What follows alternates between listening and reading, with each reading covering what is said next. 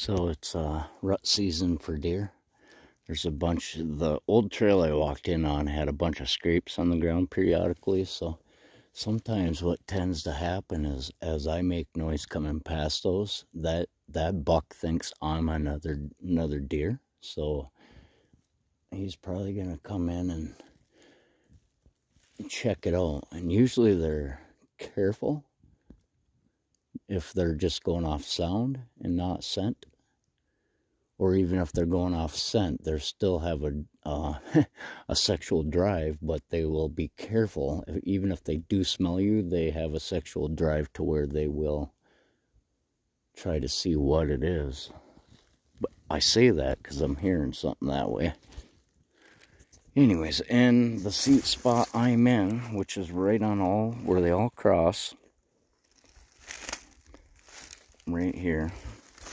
I'll show the seat spot. The seat spot's right here, and it is bowled out, and it is packed down.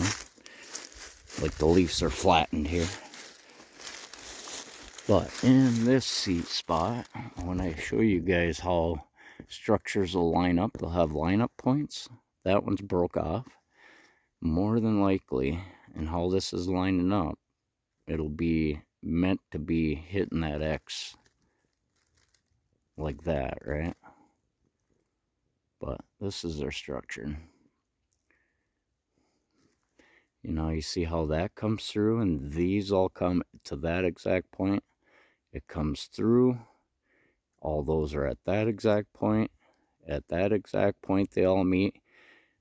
And you'd think it would come to nothing else if it wasn't done, but it does. See how it comes through and then hits all the next ones at that point where they crossed them all.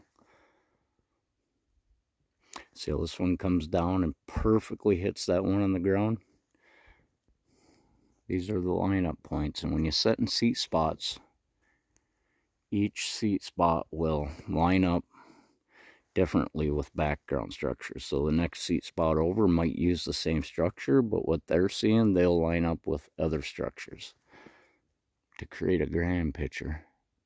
And I know it's being done, you know, and I've seen it over the last 8 years and have proven this to be true by it happening over and over and over again. Look at this, guys. I want to show you this. So now when that hits dead center of that X, check this out.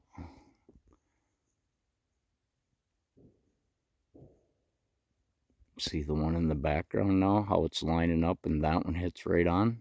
It comes into the next point.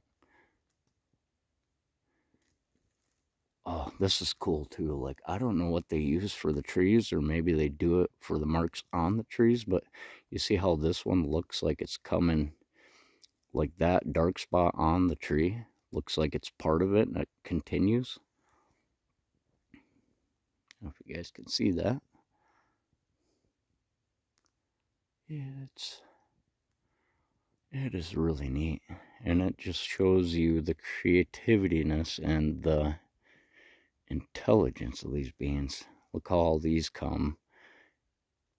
The next central point, one of the next central points where they all come and meet.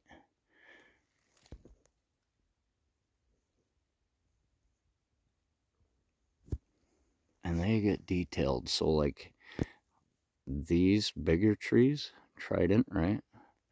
But if you look up, you see how they're bringing them together. Same with these ones. And the same with how these ones come together. The one passes through, which is on a fork. And it comes into the next one where they come together. I just had a whistling noise. Anyways. Bye, guys.